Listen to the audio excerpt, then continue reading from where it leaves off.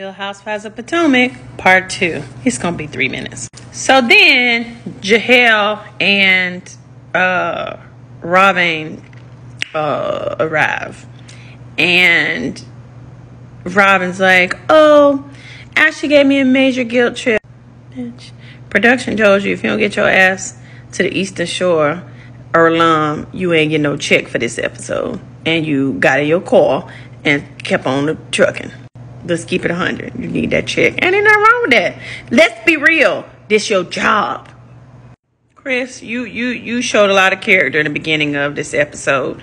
You know, trying to calm your wife down, cleaning up her mess, metaphorically speaking, and then you actually cleaned it up.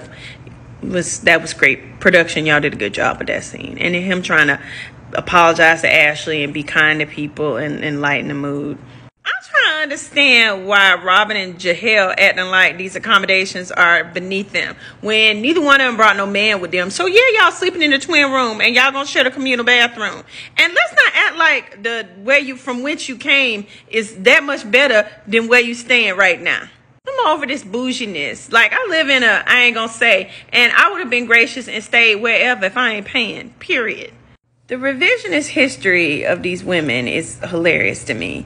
So Jahel is mad because there is no bathroom, allegedly, in close proximity to her room for her to use, and she has an injured foot.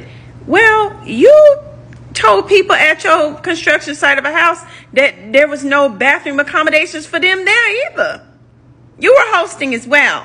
Talking about that's the duty of the host. Like, y'all just such hypocrites. Oh my God. And then Robin talking about, we're just going to be low budget for the weekend. Bitch, you're low budget every day of your life. And who cares? That's great. I'm low budget. Everything I wear is low budget. Hell, I did a whole damn episode of the show being frugal. And you should be low budget and keep your coins in brokerage accounts and not on your ass, wearing your assets on your ass.